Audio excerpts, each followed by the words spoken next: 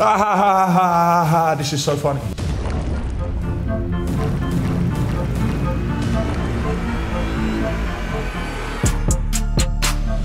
It's Monday morning, and I'm in the yard, and so is the train.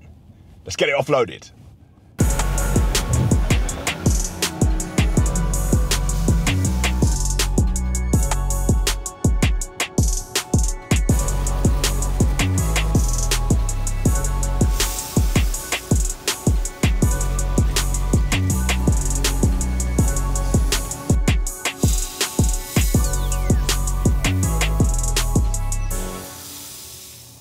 Watching the train offload, I always think to myself, when I see the L860 and the shovels working, how long is left till it gets paid off? That L860 is 8 grand a month for 5 years, and we are past halfway, which I'm very happy about. And as those bits of kit are very specialist, they're never mass produced, so they hold their money quite well. But it raised a point which I've discussed last week with a friend of mine about growing businesses and being afraid of debt. Now, there was many a year when I was running older lorries when I just started, I didn't want to get into any debt. However, the needs of the business couldn't be met with my financial resources. And sometimes you've got a choice. You can get there, but it's going to take you many a year, maybe 100 years. And I am not second or third or even fourth generation, so the money's got to come from somewhere. And I had to develop my understanding of business valuations. Because I always thought growing up, you think, well, if I've got everything in my business and all the lorries are paid off and I just operate and make a profit, this will make the business more valuable, which is correct. But the way businesses are really valued, they look at your profit based on your turnover and how much that is. So if you have a business which is turning over 100,000 a year and you're making £20,000 in profit after everything, that's great. That's 20%.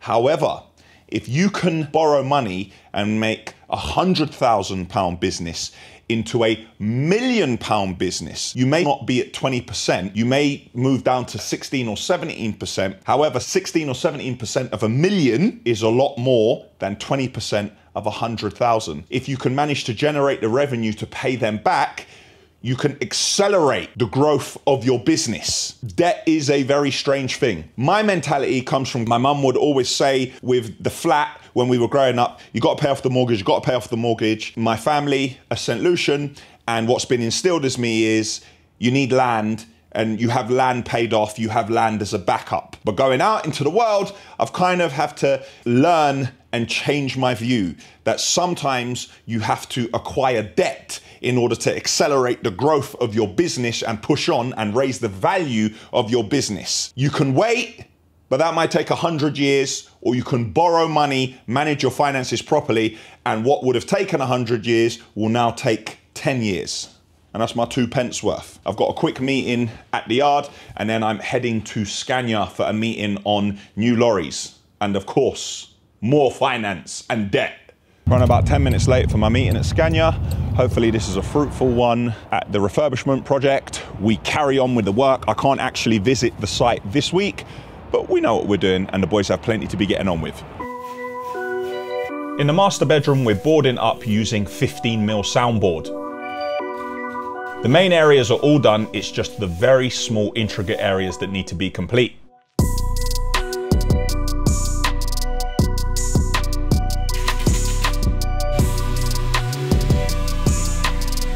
We're using timber and ply to build the area up and create a recess for the curtains and blinds.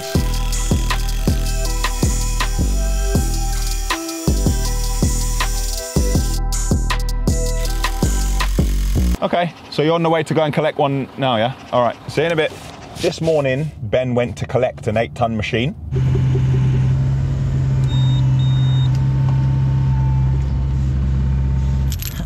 But then it's not too... He brought that back to the yard, and now he's leaving the yard again. He's going to Manny from Elite Pave. He's going down to his job to collect a machine from there now also.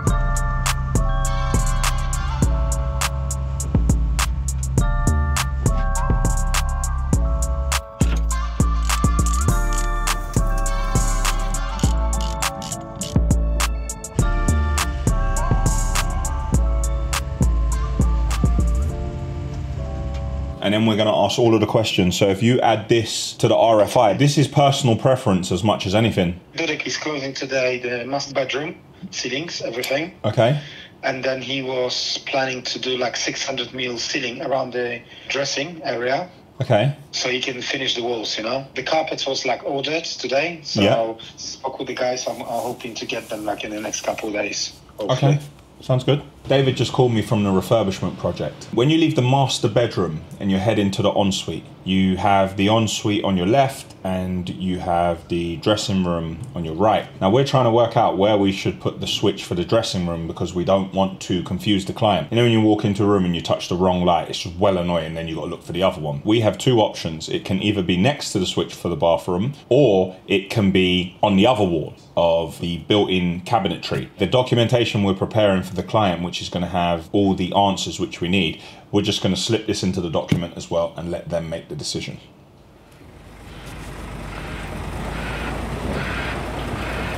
The time is 6:11. I'm just chatting with Terry and he's put a movement order in because Ben has to collect a container for us on Wednesday, which is 3 meters by 4 meters, but because it's 3 meters wide, anything over 2.9 needs a movement order. And then the office let me know we had an order come through from aggregate supplier. I'm doing a bit of Google AdWords because I'm trying to push the sales of the grey, plum and blue slate. More traffic's coming through and we happen to sell 10 mil red granite, what we don't have in stock yet. What's all the way in Scotland? Click here to watch the weekly when I went up to Scotland to have a look at it. Tomorrow morning, Jules will go back to the client and say, apologies, not in stock at the moment. We can offer you a plum, grey or blue slate, or we can refund you the difference. And that's it for Monday. What are you doing? What's going on? You don't really call me no more, so I'm just seeing how you were. I don't call you all the time. I tell Foxy I'll call you. You tell... If you tell Foxy you call me, that don't mean that you called me. He's my new best mate. Yeah, he don't like you anymore, does he? Yeah, I know, you lot have mugged me off properly. You two have become pals and left me out in the cold. You've probably been seeing each other without me even knowing or whatever, so... Yeah, he comes down, he flies down every weekend, we go for Sunday lunch. If you and your pal Foxy fancy inviting me anywhere again, let me know. All right, then I'll let him know. All right, great, thank you. All right, mate, bye. All right, bye. It's Tuesday morning, nearly in the yard. Just called to see how Michael O'Donovan was doing. Him and Foxy have become great pals and they left me out of it, so kind of got left in the cold. I'm meant to be jumping back in a chopper tomorrow morning. Foxy's coming to collect me from Denham because we have a day of meetings up and down the country, but that is of course weather permitting because safety comes first. Nearly at the yard.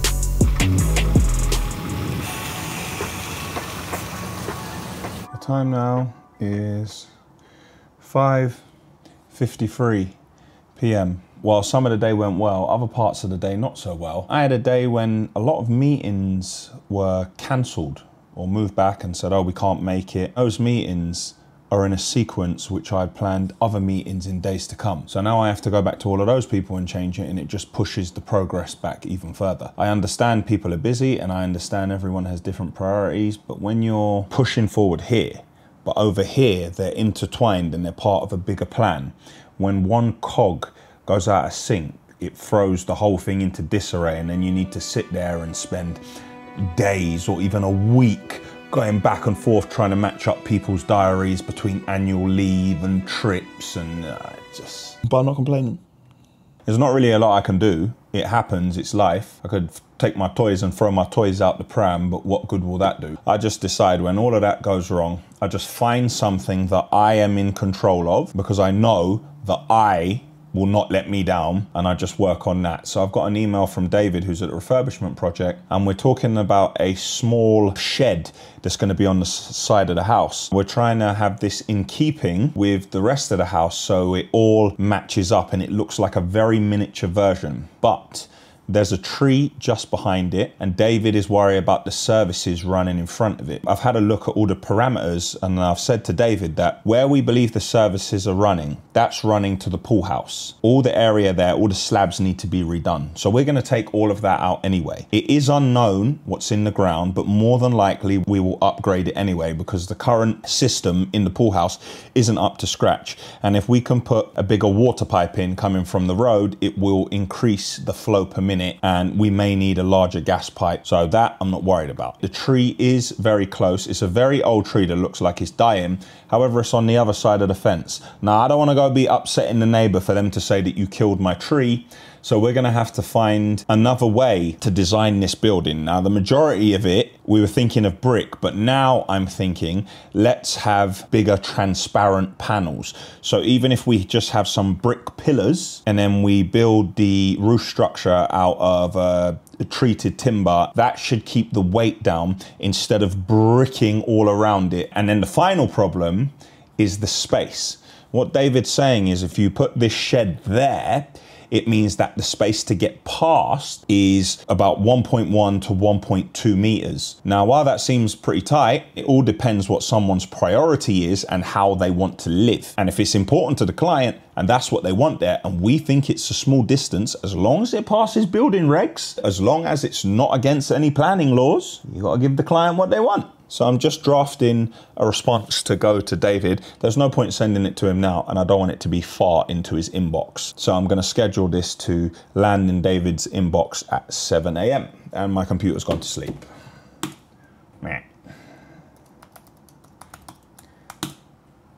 Nice. Oh, that's my good shoulder as well, man. Oh.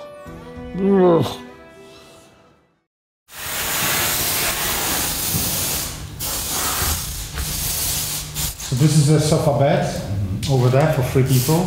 Yeah. And then 2 like armchairs. 4.5 meters, and that's the back of the sofa. And that's a big, deep sofa where people can just chill out and lie down. Yeah.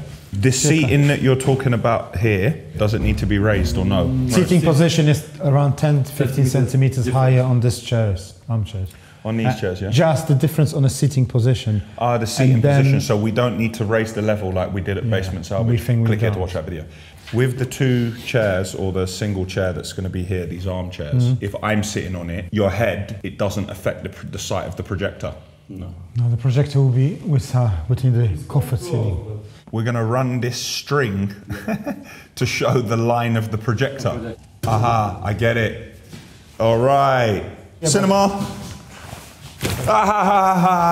This is so funny. Even your hands will not affect it. This is more of a bed than a sofa. I would be here then, wouldn't I? No, even lower. Yeah, I know, I'm going to be laying down, but boy, I know I'm not the cleanest of people, but I don't really want to be lying down in this. At that rate, it's fine. It's Wednesday morning. I'm at the Refurbishment Project. As I said last night, my meetings got cancelled, so I thought, why not just come to site this morning and go through all these emails that we're talking about with David. We're trying to work out in the cinema area, based on the projector and the size of the screen, what we can do with the seats. Now, originally we looked at having a raised level. Here we'll be lying down, so I'll be significantly lower, or we may need to adjust the size of the actual screen a tiny bit. But we're trying to work within the space here to give the maximum size screen we can, taking into account the seating arrangements. But this is the only way to really do it, as opposed to going back and forth on emails and phone calls. That's a tree that I was talking about yesterday. So we think that tree's roots may interfere with the foundation of this? Possibly. What if we try to make this structure as light as possible? It's got to look like a smaller version of the house, yeah?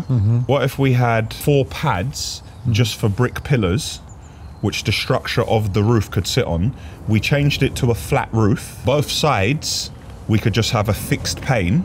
At the back, treated timber, put some chicken wire on. Not that anyone will ever see the back of it. We'll build it in that way because we don't want the foundations to interfere with the tree, but we still need to make it look like the house. Instead of an excavated 600 build-up of hardcore slab bricks all the way around, we have made a plan for this outdoor shed. And it means that we're not going to be interfering with the neighbour's tree or causing any damage. What on earth is that? A master bathroom. What size is it? 3x1, but we're cutting them to 2.5, whatever, 2.4. Are they all here for the master? Yes, some of them are outside, and these are all for master. So when we finish with our first fix and we begin to build our walls, we can start to tile the master ensuite? Yeah. Good. The master bathroom I can order second fix because they were happy with the finishes and everything as per the design, so I can order it, yes. Well, we'll see what happens because if we can push on in an area, we need to. Yeah. But the rest I need to confirm. Okay, fine. All right. All right. Yeah, but master bedroom is all fully boarded, so you can see. Let's have a look. You'll notice in the vaulted ceiling, we have the blue plasterboard, which is sound. We also have it here because on the other side of this, we have the soundproof loft area. Feels completely different in here now, it's boarded up. We are still not 100% on the electric what's going to be here. We ran both options just in case. Hey, we've got a chandelier here, which will sit above the bed and hang in this area.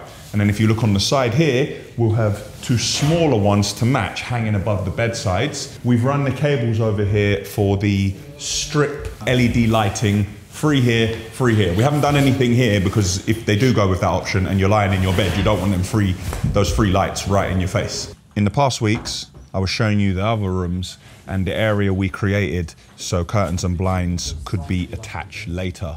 Well, here you can see it not fully built up yet, and you can see the ply that actually goes behind it.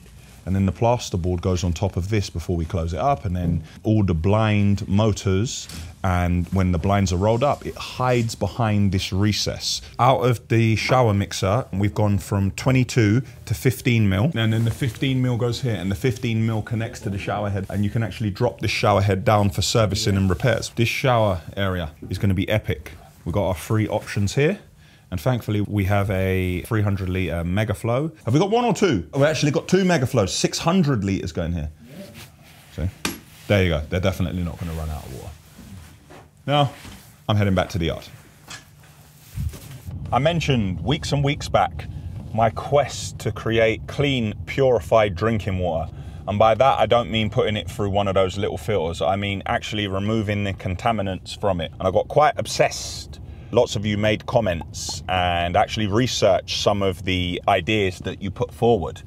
And I have purchased myself a reverse osmosis machine. And I've also purchased myself one of these stainless steel water filters with these stones in it. I don't know what it is. I'm going to be installing this reverse osmosis machine, but I have to take out something else in my kitchen to fit it. But when I do that, it's going to create more space. And I just realized that I can fit a warming drawer there. Not that I've got anything to warm on the warming drawer, but it just looks good, doesn't it? Like, it looks like you have a functional kitchen. That work around my reverse osmosis is going to be a separate video because I'm going to go into talking about the contaminants that were found in the tap water, how tap water is processed, and once I put the reverse osmosis in, the difference it's made. If it's made a difference at all, because I could do all of that and then just be wasting my time. But the proof will be in the pudding, as they say. Today, Ben is collecting one of our new offices, the one that Terry put the movement order in for on Monday.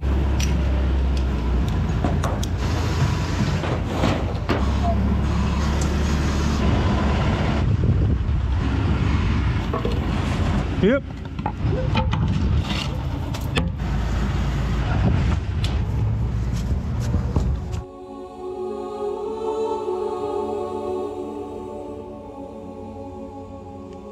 Just pulling back in the yard, and Ben's arrived with the container office. And we have a cement delivery, what's just finished is offloading. We've got a volumetric loading, and we've got a train that's due to be here in a couple of minutes. All fun and games. What, the train? Yeah. So we haven't got long? Yeah. Hello, Ollie. Oh, is he waiting to leave, yeah? Yeah. Oh, okay. Well, it was sort of hanging about like a bad smell. We're trying to get him to leave.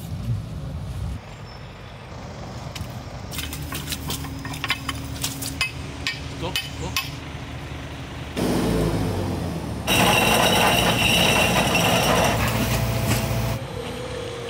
Time to take a look around.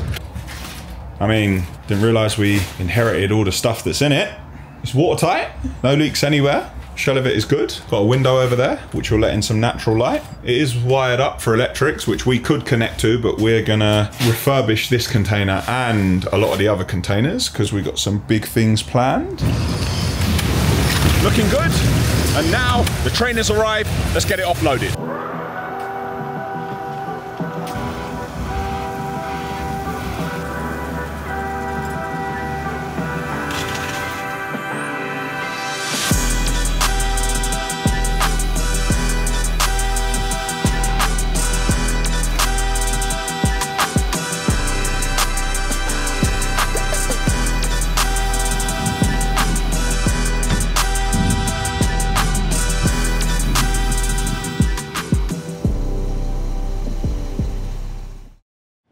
Thursday morning, and I'm in the yard.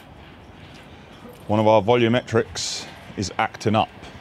Sensors, sensors, sensors, all these new lorries and all these sensors. It's throwing up a fault. So we're plugging in to see which sensor it is this time, which isn't working, which is making the truck malfunction. You saw me talking about the pool house at the Refurbishment Project, and the client saw the previous plan we did, but they wanted more natural light in there, so we were trying to increase the size of the skylight, and they wanted the gym equipment dropped in so they could actually see how much gym equipment could fit in the area. Now, we've been working on the plan for the past week. With the additional roof light, it meant that the roof lights were not centralized on the pool. So we had to move out the wall and make the pool house slightly bigger so we could move the pool along and we could line it up with the skylight, so when you looked at it from the master bedroom and you look down, everything lined up. If we tried to move it around, when you looked at the top of the roof, the skylights wouldn't be centralized and you would have a pool with a very small space on the side where the steam room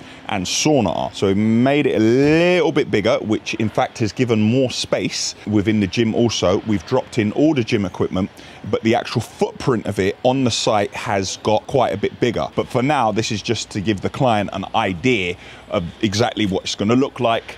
And the train is in, but before I say let's offload the train, you saw yesterday we had a load of sand come in on the train. Now that sand, we're not keeping any of it. That's going straight on lorries and being delivered to a company we work with regularly. But the sand that comes in today is our sand, so we're going to use that. We're very low on material, so we need to keep the two of them separated, give that company their sand and keep the rest for ourselves. Let's get the train offloaded and hopefully this lorry will start eventually. Ugh. Correction. It's actually a split train full of sand and gravel, and we're offloading the gravel first.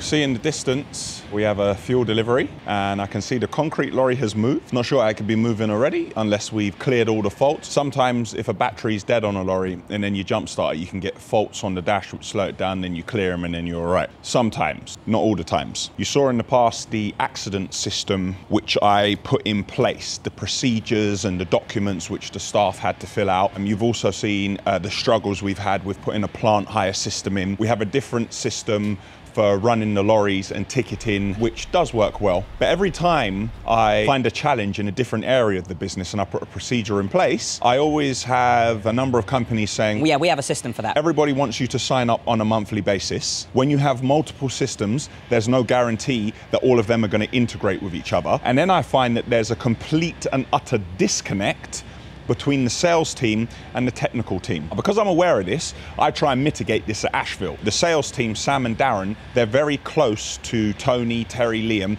and everybody tries to work it out together. It means they can look after their customers better and we can serve their needs. But I get it. We are not the largest company in the world, but when we tend to deal with software companies, we got someone selling us everything, it's so great, sign on the dotted line, and then it gets handed over to another department, and that's when it begins to all go wrong. And no matter how many promises they give me, I end up in the same place. And once you sign, there's small print that says if they don't deliver, they can regain their costs, and then it just gets very unhealthy and messy. Then you end up spending loads of time trying to get out of it. I'm trying to keep things as simple as I can, because when others get involved, that's when we have problems. By the time you finish with all these monthly subscriptions, you're paying tens of thousands of pounds a month and you're completely reliant on others and their servers and their staff. and I'm trying to be the masters of our own destiny.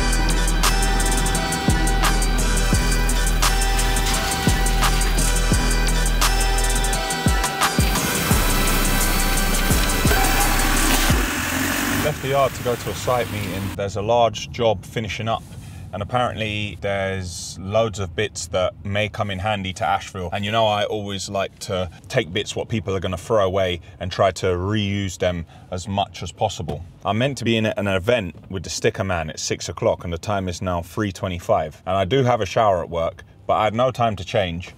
I'm still in my work clothes. I suppose the mucky boots are the biggest problem.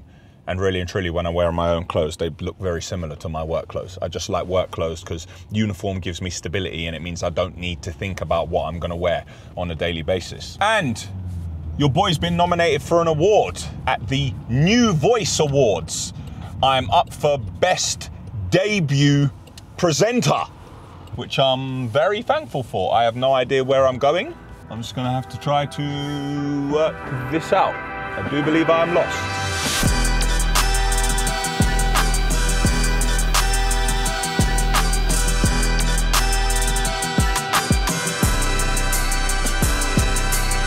The site was like going on a treasure hunt. I'm one of those guys, you can't leave me in a construction yard. I'll be like, yeah, I'll have some of that. I need some of that. I need one of those. I need one of these. I need one of those. And I took a couple of pictures of everything. I'm going to send them to the boss and let him know the bits in the yard that we would like. It's not brand new, it's used. Some of it looks a little bit beaten up, but it's all good gear, and we like to reuse where we can. At the site, I met a gentleman. I think I know you. Do I know you? Do I know you? Do I know you? And it turns out that we're from the same area. He said to me, "This is your firm?" And I was like, yeah. And he was like, "Where do you start with something like this?" And we began to have a conversation. I began to realize that the only thing that's stopping this gentleman from taking a leap was just self-doubt. And he said, "But when you start, like, how do you know that?" I said, well, you don't know. Like, but what's the thinking, and where's the... I said, the starting point is just wherever you decide to start. Sometimes you start in a wrong order. You may try to go 4, 5, 6, and then you need to go back and do 1, 2, 3, but it's learning on the job. Just find a way to make it work. It's an ongoing theme when I meet people. They're talking about everything is about self-doubt. Forgive me, I always talk construction. They look at a building and they don't just think to themselves, I could do that. Self-doubt kind of entered my head when I got into the working world, not before it. When I began to see cash flow squeezes, and when you're actually trying to win big projects and you're completely new to the industry and you realize that you don't actually know anyone. You have no connections and you have to build everything up yourself. And that's probably one of the first times I admitted it, because normally I just keep that deep inside. It's, do you know those ones when you're at home looking at the ceiling thinking, how am I gonna find a way to do this? But you do find a way if you put your mind to it. Some people have started companies in their 50s after working for huge establishments for years, and one day they just say, right, I'm just going out on my own. Elon Musk had PayPal, sold it, and you would think to yourself, well, he sold it, he's got all this money, he's a success. What does he do? He takes it all and he goes headfirst into something else. Rockets. Electric cars, when everybody said it was mad. Obviously he has his challenges, and the bigger your business gets, the bigger your challenges are gonna be, but the mindset is the same. It's just as your company gets bigger, the stakes are higher.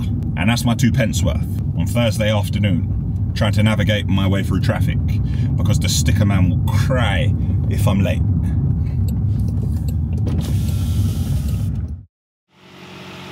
It's Friday morning, I'm in the yard, and I've got a puncture. I hope it can be repaired, I hope it isn't damaged, because these tyres are really expensive.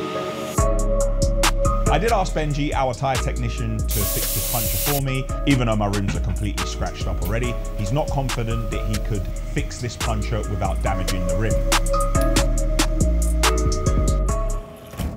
The time is 2:57. The 914 has a... 14:57.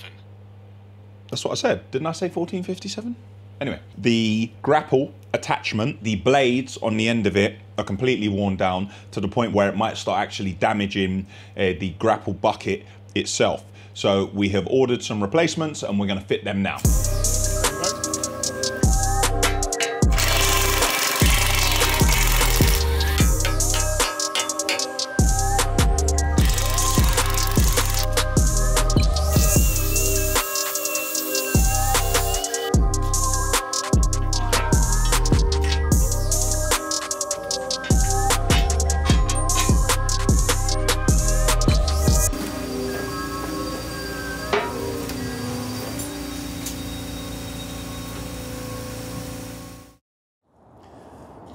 Saturday.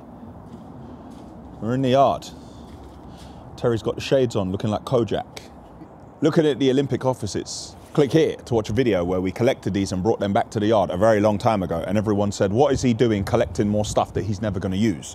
Well, the time has come when we're going to start to map these out. They're pretty straightforward format. They're 6 meters by 6 meters, and I've decided that this one is going to be my office. What I need to do is draw it out on a piece of paper so we can begin to start the layouts, because while 6 meters by 6 meters might seem like a decent size office, by the time you start to drop in a chair, a desk, a seating area, and I have to take into account where the door is, because I'm not going to be moving the door. I'm going to take out this side, and I'm going to have glass round all 3 sides. And before Terry says it, yes, involving myself in things that have got nothing to do with me, which other people could handle, while I try to micromanage and add no value whatsoever to what's going on operationally. You wouldn't say that. You would think it, but you wouldn't say it. And then at high level, next to it, we're going to have a boardroom. So each of these are going to need to have a small toilet, kitchenette. Mine will have a shower as well. I'm thinking of some bookshelves. Are you saying, why am I doing that? Because I'm not going to put encyclopedias there, and if I do, I'm never going to read them. You didn't think I could read anything? We say I just look at the pictures. Yeah. What do you say? When you're in the commercial motor, you just say, that's me. That's what you need on a Saturday afternoon. Terry didn't think I could read. He thought I just looked at the pictures. There might be a little bit of truth in that. Boardroom will be next to it. And the boardroom also needs a toilet. It needs a small area to prepare refreshments. Once again, bookshelves, but then we do need some wall space for displays we're gonna have. My football shirts aren't gonna be on the wall in the boardroom. We may have some artwork, possibly a picture of Terry fishing, but painted like in a kind of Van Gogh sort of way. With your ear cut off. With a fishing rod, with no fish on the end of it. So we're just trying to think about how we're gonna lay these out, because work will be starting on them in the coming months. And that's it for Ashville Weekly, episode 176.